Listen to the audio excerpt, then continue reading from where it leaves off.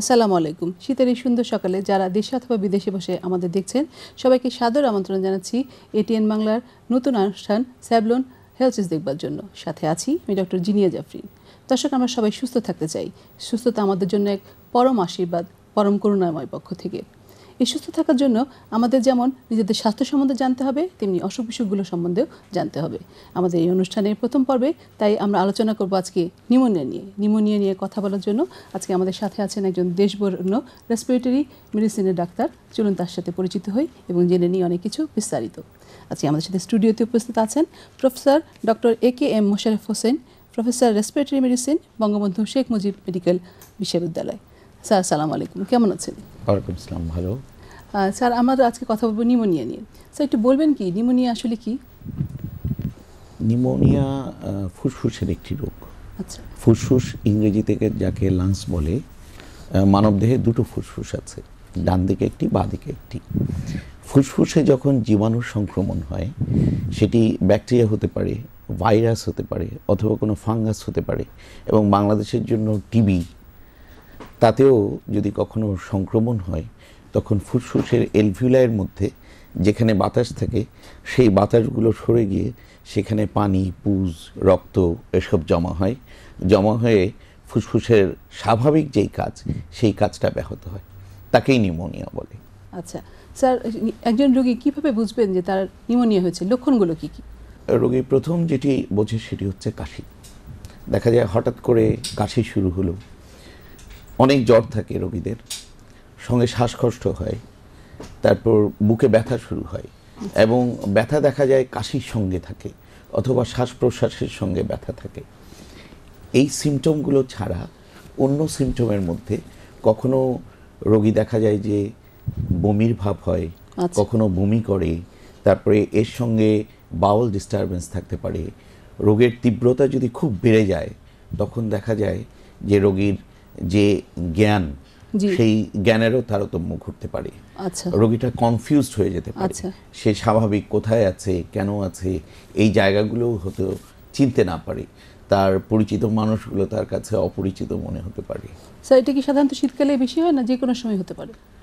আমরা নিউমোনিয়া যদি বলি, নিউমোনিয়াকে 2-3 ভাগে ভাগ করা যায়। তার মধ্যে খুব কমন যেটি নিউমোনিয়া, যেটিকে বলে কমিউনিটি অ্যাকোয়ার্ড নিউমোনিয়া। মানে একটি মানুষ যেই জায়গায় থাকে, বাসায় থাকা অবস্থায় যেই নিউমোনিয়াটা হয় সেটাকে বলে কমিউনিটি অ্যাকোয়ার্ড নিউমোনিয়া। সেই কমিউনিটি অ্যাকোয়ার্ড নিউমোনিয়া শীতকালে বেশি হয়। আচ্ছা, আর অন্যান্যগুলো যে কোনো সময় হতে পারে? আর বাকিগুলো অবস্থান ভেদে বিভিন্ন জায়গায়, যেমন হসপিটালে কিছু আছে নিউমোনিয়া হয়, সেখানে হয়তো রোগী আগে থেকে অসুস্থ থাকে, সেই অসুস্থতার উপর আবার লাংস ইনফেকশন হলো, সেটা হয়। কিন্তু কমিউনিটি অ্যাকোয়ার্ড নিউমোনিয়া মূলত শীতে হয়, এবং দেখা যায় যে একদম খুব শিশুদের মধ্যে এবং অনেক বৃদ্ধদের মধ্যে এই কমিউনিটি অ্যাকোয়ার্ড নিউমোনিয়া, মানে যাদের ইমিউনিটিটা হয় কমে গেছে বা ইমিউনিটি বা যেটাকে আমরা বলি রোগ প্রতিরোধ ক্ষমতা, ফুসফুসের স্বাভাবিক যেই রোগ প্রতিরোধ ক্ষমতা, যেটি এই বয়সে একটু কম থাকে এবং শীতকালে আরও একটু কম্প্রোমাইজড হয়ে যায় আবহাওয়ার কারণে। এসব কারণে আসলে শীতে এই রোগটা বেশি হয়। স্যার, আমাদের নিউমোনিয়া একটা অ্যানিমেশন আছে, চলুন দেখে আসি অ্যানিমেশনটা। চলুন।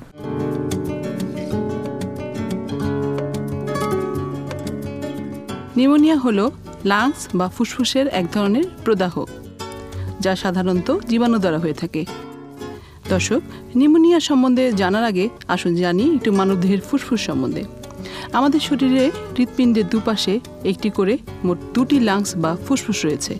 আমরা যখন শ্বাস গ্রহণ করি তখন ট্র্যাকিয়া বা উইন্ড পাইপ নামক একটি বড় ধরনের টিউবের মধ্যে অক্সিজেনযুক্ত বাতাস প্রবেশ করে। এরপর এই অক্সিজেন আসে পাইপের মতো বা নলের মতো ব্রঙ্কাইতে, আর এরপর অক্সিজেন যায় ব্রঙ্কাইয়ের চেয়ে ছোট নলের মতো ব্রঙ্কিওলসে, এবং সর্বশেষ অক্সিজেন আসে ব্রঙ্কাইয়ের শেষ প্রান্তে অবস্থিত বেলুনের মতো স্থিতিস্থাপক ছোট ছোট বায়ুথলি বা অ্যালভিউলয়তে। আমরা যখন নিঃশ্বাস নেই তখন অ্যালভিউলয়গুলো প্রসারিত হয় বাতাসের চাপে, আবার যখন শ্বাস বের করে দিই তখন এই অ্যালভিউলয়গুলো সংকুচিত হয়। ব্যাপারটা অনেকটা বেলুনে বাতাস ঢোকা এবং বের হবার মতো। অ্যালভিউলার গায়ে ছোট ছোট রক্তনালী বা ক্যাপিলারি জড়ানো থাকে। আমরা যখন নিঃশ্বাস নেই তখন অক্সিজেন অ্যালভিওলাই থেকে রক্তনালীতে যায় এবং তা থেকে যায় সারা দেহে। আর প্রশ্বাসের সময় শরীরে অপ্রয়োজনীয় কার্বন ডাইঅক্সাইড বের হয়ে যায় ক্যাপিলারিস থেকে অ্যালভিওলাই এবং একই পথে লাংস থেকে। নিউমোনিয়াতে এই পাইপের মতো নলগুলো এবং অ্যালভিওলাই ভরে যায় জীবাণু দিয়ে, যেমন ব্যাকটেরিয়া, ভাইরাস, ফাঙ্গাস, প্যারাসাইট ইত্যাদি।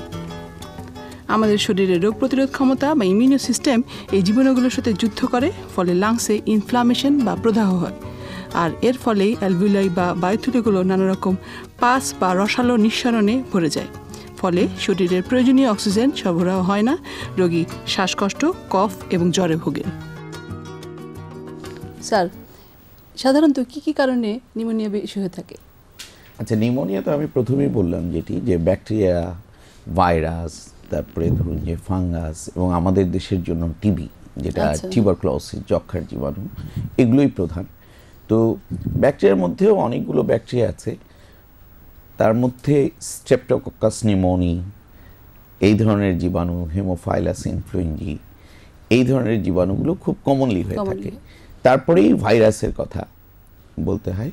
ফাঙ্গাস দিয়ে সাধারণত সুস্থ মানুষের নিউমোনিয়া হয় না, যারা আগে থেকে ইমিউনো কম্প্রোমাইজ থাকে, মানে রোগ প্রতিরোধ ক্ষমতা যাদের খুবই কম থাকে। যেমন ধরুন কেউ যদি এইচআইভি বা এইডস আক্রান্ত হয়ে থাকেন, অথবা যিনি কোনো কারণে স্টেরয়েড জাতীয় ঔষধ খাচ্ছেন দীর্ঘদিন ধরে, তাদের ক্ষেত্রে হয়তো ফাঙ্গাস দিয়ে হয়। আর টিউবারকুলোসিস আমাদের দেশে যে কোনো লোকেরই টিবি দিয়ে নিউমোনিয়া হতে পারে। স্যার, এরকম কি কোনো স্পেসিফিক এজ গ্রুপ বা কোনো রিস্ক ফ্যাক্টর রয়েছে যে যাদের এই নিউমোনিয়া হওয়ার প্রবণতা বেশি? হ্যাঁ, আমি প্রথমেই বলেছি, সেটি হচ্ছে যে বয়সের একেবারে শুরু, ধরুন যে 5 থেকে নিচে অথবা 60 বছরের ঊর্ধ্বে, এদের মধ্যে রোগ প্রতিরোধ ক্ষমতা খুব কম থাকে। এছাড়া কেউ যদি আগে থেকে কোনো শ্বাসরোগে ভুগে থাকে, যেমন ধরুন যে অ্যাজমা, তারপরে ধূমপানের কারণে যে সিওপিডি হয়, তারপর ব্রঙ্কিয়াকটেসিস, তারপর ধরুন যে ইন্টারস্টিশিয়াল লাং ডিজিজ, এই ধরনের রোগগুলো যদি আগে থেকে ভুগে থাকে, কারো যদি ডায়াবেটিস থাকে, কারো যদি কিডনির রোগ থাকে, রেনাল ফেইলিউর বলে, তাহলে পরে দেখা যায় যে তাদের ক্ষেত্রে নিউমোনিয়া হবার প্রবণতা থাকে। কারো যদি আবার কিছু বদভ্যাস থাকে, যেমন কেউ যদি ধূমপায়ী হয়, তাহলেও তার নিউমোনিয়া হওয়ার সম্ভাবনা থাকে। কারণ ধূমপানের কারণে আমাদের ফুসফুসের মধ্যে শ্বাসনালীতে যে প্রাকৃতিক রোগ প্রতিরোধ ক্ষমতা আছে সেটি নষ্ট হয়ে যায়। তারপর কেউ যদি অ্যালকোহল খান, অতিরিক্ত মদ্যপান করেন, তাতেও তার রোগ প্রতিরোধ ক্ষমতা কম্প্রোমাইজড হয়ে তাকে আরো নিউমোনিয়া আক্রান্ত করবে। তার মানে স্যার, আমাদের প্রতিদিনকে যে অভ্যাসগুলো, তার মধ্যে ধূমপান একটি অন্যতম কারণ নিউমোনিয়া হওয়ার, এবং এছাড়াও রয়েছে যদি ইমিউনিটি কমে যায় তাহলে তারাও নিউমোনিয়ার ঝুঁকিতে রয়েছেন। জি, এর সঙ্গে আরেকটি যোগ করা উচিত, সেটি হচ্ছে পুষ্টি। কেউ যদি অপুষ্টিতে ভুগে থাকে, বিশেষ করে শিশুদের ক্ষেত্রে, সেই ক্ষেত্রেও তার নিউমোনিয়া হওয়ার প্রবণতা বেশি থাকে। আচ্ছা স্যার, যখন রোগী আপনার কাছে আসেন তখন আপনি ওনাকে ডায়াগনোসিস করেন কিভাবে, বুঝেন কিভাবে যে এটা আসলে নিউমোনিয়া? কি কি পরীক্ষার মাধ্যমে? হ্যাঁ, প্রথম তো রোগী এসে বলবে, যেটি দিয়ে আমি বুঝবো যে তিনি হয়তো ফুসফুসের কোনো একটি জীবাণু সংক্রমণ ঘটেছে। তারপরে প্রথম যে পরীক্ষাটা আমরা করি নিউমোনিয়া দেখার জন্য, সেটি হচ্ছে একটা এক্সরে করে থাকি। আচ্ছা, এক্সরে করলে দেখা যায় যে নর্মালি এক্সরেতে যেরকম থাকা উচিত সেই জায়গায় হয়তো লাংসের কোথাও কোথাও একটু পরিবর্তন হয়েছে, সাধারণত সাদা হয়ে যায় ওই জায়গাটাকে, আমরা কনসোলিডেশন বলি রেডিওলজিতে। তখন আমরা বুঝি যে না, এই রোগীটি আসলেই উনি নিউমোনিয়ায় ভুগছেন। তারপর ওনার নিউমোনিয়ার তীব্রতা বোঝার জন্যে ওনার কিডনির পরীক্ষা, লিভারের পরীক্ষা, রক্তের পরীক্ষা, প্রয়োজনে আরও অন্য সব পরীক্ষা, যেমন ধরুন যে ব্রঙ্কোস্কোপি, সিটি স্ক্যান, এগুলোও আমরা কখনো কখনো করে থাকি। আচ্ছা, যদি কেউ চিকিৎসা না করায় তাহলে তার কি সমস্যা হতে পারে? অ্যাকচুয়ালি চিকিৎসা ছাড়া আপনি নিউমোনিয়ার রোগী ধরতে পারেন যদি ব্যাকটেরিয়ার কারণে হয়ে থাকে। সেখানে মানে ব্যাকটেরিয়া স্বতঃস্ফূর্তভাবে ভালো হওয়ার কোনো উপায় নেই। ব্যাকটেরিয়াকে অ্যান্টিবায়োটিক দিয়ে আমাদের ধ্বংস করতেই হবে। ভাইরাসের ক্ষেত্রে কিছু স্পন্টেনিয়াস রেমিশন হয়, দেখা যায় যে ভোগার পরে এমনি হয়তো একটা সাপোর্টিভ কেয়ার, একটু ভালো খেলো, একটু হয়তো 2-1 দিন কষ্ট পেলো, তারপর ভালো হয়ে যায়। আমি যদি কোনো নিউমোনিয়া রোগীকে চিকিৎসা না দিয়ে থাকি, তাহলে পরে আপনি ধরতে পারেন যে মর্টালিটি অলমোস্ট 100%, মানে মৃত্যু বলতে গেলে অনিবার্য। মৃত্যু অনিবার্য।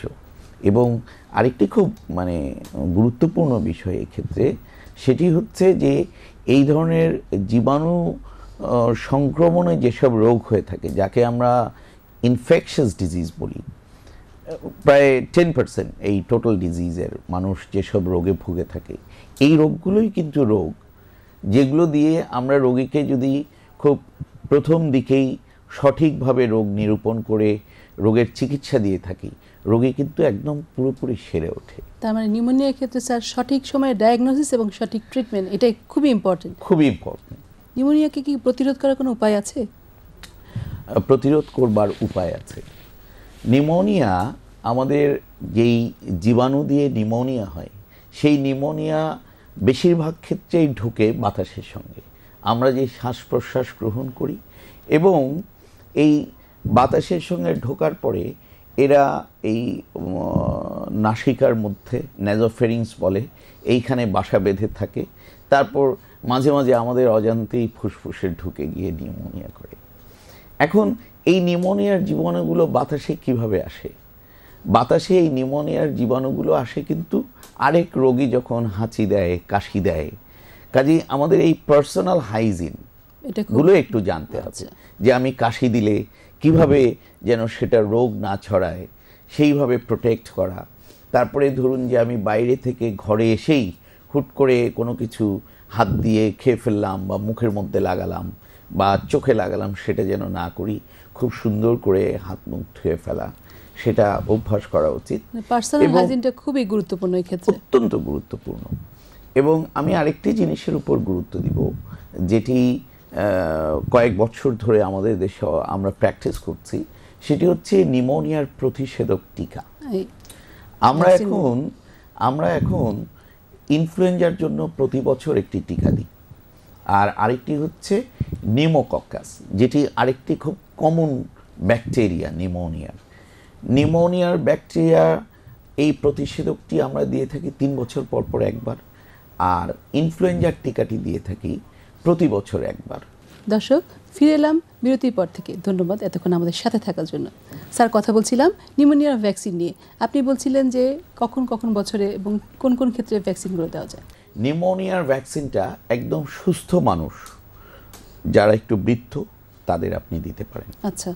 আর যারা আগে থেকে নিউমোনিয়ায় আক্রান্ত হবার ঝুঁকিতে থাকে, যেমন আমি আগে বলেছি যে যাদের আগে থেকে শ্বাসরোগ আছে, ডায়াবেটিস আছে, কিডনি রোগ আছে, হার্ট ফেলিউর আছে, বা অন্য কোনো ক্যান্সারের ঔষধের উপর উনি চিকিৎসায় আছেন, যে কারণে ওনার রোগ প্রতিরোধ ক্ষমতা কমে গেছে, তাহলে ওই রোগীগুলোকে অবশ্যই আমরা এই প্রতিষেধক দিয়ে নিউমোনিয়া থেকে, এমনকি এর তীব্রতা থেকে আমরা অনেকাংশে রক্ষা করতে পারি। এবং বিভিন্ন গবেষণায় দেখা গেছে যে এতে নিউমোনিয়ায় যে মৃত্যুর হার এই প্রতিষেধকটিকে দিয়ে অনেকাংশেই কমানো সম্ভব হয়েছে। স্যার, বাচ্চাদের ক্ষেত্রে কি কোনো ভ্যাকসিন আছে? হ্যাঁ, 6 মাস থেকে শুরু করে আপনি ইনফ্লুয়েঞ্জার টিকা যে কোনো বয়সেই দিতে পারেন, প্রতি বছরই স্যার? প্রতি বছর। আর যেটি নিউমোকক্কাসের কথা বললাম, এটি 2 বছরের পর থেকে দেয়ার রেকমেন্ডেশন আছে। আমি এখানে আরেকটি জিনিস যুক্ত করতে চাই, সেটি হচ্ছে যে প্রেগনেন্সি, আচ্ছা, গর্ভাবস্থা একটি নারীদের শারীরবৃত্তীয় একটি পরিবর্তন ঘটায়, যেখানেও রোগ প্রতিরোধ ক্ষমতা অনেকাংশে কমে যায়। হ্যাঁ। এবং অবশ্যই এই গর্ভবতী নারী যেন ইনফ্লুয়েঞ্জার টিকা নেন। এটা কিন্তু আমাদের দর্শকদের জন্য খুবই গুরুত্বপূর্ণ একটি তথ্য, অনেকেই এটা জানেন না। এবং আমি নিজে 2-1 জন অ্যাজমা রোগী যাদের গর্ভাবস্থা চলছে, তাদেরকে আমি যখন ইনফ্লুয়েঞ্জার টিকা দিতে যাই, ওনারা তখন বলে যে আমি আমার গাইনোকোলজিস্টের সঙ্গে কথা বলে আসি। উনি হয়তো তখন বলেন না দেয়া যাবে না। এটি অত্যন্ত একটি ভুল ধারণা।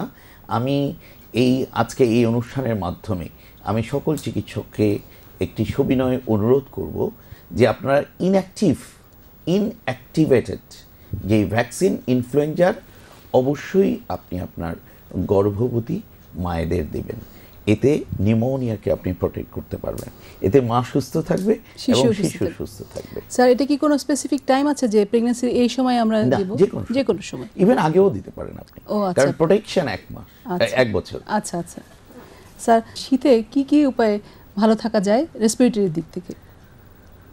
শীতের শুরু মানে হচ্ছে শ্বাসরোগের শুরু। এখন আমাদের আসলে একটি বিষয় মনে রাখতে হবে যে আমাদের দেশ কিন্তু একটা ট্রপিক্যাল কান্ট্রি, নাতিশীতোষ্ণ, এবং অধিকাংশ সময় আমরা গরমে থাকি। শীতকালের সময়টা খুবই কম, কিছু কিছু এলাকা ছাড়া খুব শীত আসলে আমরা অনুভবও করি না, এবং আমরা কিন্তু শীতের জন্য নিজেকে ওইভাবে প্রিপেয়ারও করি না যে শীতের জন্য কাপড় চোপড় কেনা। আমি অনুরোধ করব বিশেষ করে শিশুদের জন্য এবং বয়োজ্যেষ্ঠদের জন্য আপনারা অবশ্যই শীতের কাপড় কিনবেন। 2, যারা বয়োজ্যেষ্ঠ আছেন এবং যারা শিশু, শীতের সময় দেখা যায় যে এরা ঘরের মধ্যেই আবদ্ধ থাকে, বের হয় না শীতের ভয়ে, কিন্তু তাদেরকে কাপড় পরিয়ে অবশ্যই প্রতিদিন একটু রোদ লাগাতে হবে। এবং যারা হাঁটেন তারা তো অবশ্যই শীতে নিয়মিত হাঁটবেন। যারা হাঁটার অভ্যাস নাই তারা অবশ্যই অন্তত পক্ষে আধা ঘন্টা করে প্রতিদিন দ্রুত লয়ে হাঁটবেন। এবং আপনারা প্রত্যেকে আপনারা যে পরিমাণ পানি খান, দেখবেন শীতকালে সেই পানি খাওয়ার পরিমাণটা অনেক কমে যায়, কিন্তু আমাদের ফুসফুসে শ্বাসনালীতে যেই রোগ প্রতিরোধ ক্ষমতার একটি প্রধান উপাদান মিউকাস, সেই মিউকাসের একটি গুরুত্বপূর্ণ উপাদান হচ্ছে পানি। আপনি যদি না খান তাহলে মিউকাসের মাধ্যমে আমরা আমাদের ফুসফুস থেকে যেই জীবাণু এবং ফরেন পার্টিকলস যেগুলো আমরা বের করে দিই কাশি দিয়ে এবং আমাদের অজান্তে অ্যাসপিরেট করে, সেটা কিন্তু ব্যাহত হয়। ফলে ফুসফুস জীবাণুতে আক্রান্ত হবার সম্ভাবনা বেশি থাকে। আরেকটি আমি বলবো, এখন এটি অত্যন্ত গুরুত্বপূর্ণ, আমরা মুড়ি মুরগির মতো যেভাবে পেপটিক আলসারের ঔষধ খেয়ে থাকি, এই অনেকটা এই দোকানে গিয়ে বলি অ্যাসিডের ঔষধ দেন, দিয়ে দেয়, আমরা খাই, এতে কিন্তু আমাদের এই পাকস্থলীর মধ্যে অ্যাসিডিটিটা কমে যায়, কমে গিয়ে সেখানে ব্যাকটেরিয়া গ্রো করে এবং সেই পাকস্থলীর সেই রস কিন্তু ফুসফুসে ঢুকে নিউমোনিয়া আক্রান্ত করতে পারে। আপনারা সঠিক পরামর্শ ছাড়া, ব্যবস্থাপত্র ছাড়া দয়া করে এই H2 ব্লকার বা PPI এই ধরনের ওষুধগুলো খাবেন না। আরেকটা আপনি যেটি বলছিলেন যে অ্যান্টিবায়োটিক, আমরা যে হরহামেশা অ্যান্টিবায়োটিক প্রেসক্রাইব করে থাকি, সেটিও কিন্তু নিউমোনিয়ার জন্য একটি ঝুঁকিপূর্ণ। এটিও আমাদের পরিহার করা উচিত। আমরা যদি ঘন ঘন অ্যান্টিবায়োটিক দিই তাহলে পরে দুটো ঘটনা ঘটে। নর্মাল যেই ফ্লোরা আমাদের শরীরের মধ্যে যেই জীবাণুগুলো খারাপ জীবাণুগুলোকে প্রতিহত করে, সেগুলোকে আমরা নষ্ট করে দিই। পাশাপাশি আমাদের দেহের মধ্যে অ্যান্টিবায়োটিক রেজিস্ট্যান্স গ্রো করার একটা সম্ভাবনা থাকে। দেখা যায় যে একটি শিশু যদি ঘন ঘন অ্যামোক্সিসিলিন জাতীয় ঔষধ খায়, তাহলে পরবর্তীতে যখন অ্যামোক্সিসিলিন দিয়ে তার চিকিৎসা করা প্রয়োজন, তখন আর তাকে অ্যামোক্সিসিলিন কাজ করছে না। তো এই বিষয়গুলো আমরা একটু নজরে রাখি এবং আমাদের রোগীদেরকে একটু সচেতন করি, আমার মনে হয় আমরা আরও সুস্থ থাকব। আপনারা সুস্থ থাকবেন। সবাইকে ধন্যবাদ। স্যার, আপনাকে অনেক ধন্যবাদ জানাচ্ছি আপনার ব্যস্ত সময় থেকে আমাদের সময় দেওয়ার জন্য। আপনি ভালো থাকবেন। সামনে কোনো পর্বে অন্য কোনো বিষয় নিয়ে আপনার সাথে আবার দেখা হবে। ধন্যবাদ। দর্শক শুনলেন তো, একটু সতর্ক হলে, একটু প্রতিরোধ ব্যবস্থা গড়ে তুললে আমরা নিউমোনিয়ার মতো ভয়ঙ্কর অসুখগুলো থেকে দূরে থাকতে পারি। আমরা যদি আজকের স্যারের বলা কথাগুলো মনে রাখি, তাহলেই কিন্তু এ রোগ থেকে দূরে থাকা সম্ভব। দর্শক, সময় হয়ে গেল স্যাভলন হেলথ টিপস অনুষ্ঠানে এই সপ্তাহে হেলথ টিপস দেখবার। চলুন দেখে আসি কি আছে আজকের টিপসে। তুলসী পাতা শুকিয়ে গুঁড়ো করে রাখুন। চা তৈরির সময় লিকারে সামান্য তুলসী গুঁড়া মিশিয়ে দিলে চায়ের স্বাদ ভালো থাকবে, ঠান্ডাজনিত সমস্যাও দূর হবে। ঠান্ডাজনিত সমস্যা সারতে মধুর কিন্তু জুড়ি নেই। শীতের রাতে মধু খেয়ে ঘুমোতে পারেন। প্রতিদিন সকালে গরম পানিতে মধু মিশিয়ে খেলে বেশ উপকার পাবেন। ঠান্ডায় সর্দি আপনার কাছে ভিড়তেও পারবে না। লেবুতে থাকা ভিটামিন সি এবং লৌহ ঠান্ডা জ্বর জাতীয় রোগের বিরুদ্ধে ভীষণ কার্যকর। এতে আরও রয়েছে পটাশিয়াম, যা মস্তিষ্ক এবং স্নায়ুকে সক্রিয় রাখে এবং রক্তচাপ নিয়ন্ত্রণে সহায়তা করে। তাই প্রতিদিন সকালে 1 গ্লাস উষ্ণ গরম পানির মধ্যে 1 টুকরো লেবু চিপে খেতে পারেন। ঠান্ডায় যারা ফুসফুস বা শ্বাস প্রশ্বাসের সমস্যায় ভোগেন, হাঁচি, কাশি, অ্যালার্জির সমস্যা থাকেন, তাদের জন্য খুবই উপকারী আদা চা। শীতে নিয়মিত আদা চা খেলে এ ধরনের সমস্যা থেকে মুক্তি পাওয়া সম্ভব। এই ছিল আমাদের আজকের আয়োজনে। দর্শক, আশা করি এই পরামর্শগুলো আপনাদের অনেক কাজে লাগবে। আগামী পর্বে নতুন কোনো অতিথি নিয়ে, নতুন কোনো বিষয় নিয়ে আবার দেখা হবে। সে পর্যন্ত ভালো থাকুন, সুস্থ থাকুন এবং ভালো রাখুন আপনার চারপাশে সবাইকে। আল্লাহ হাফেজ।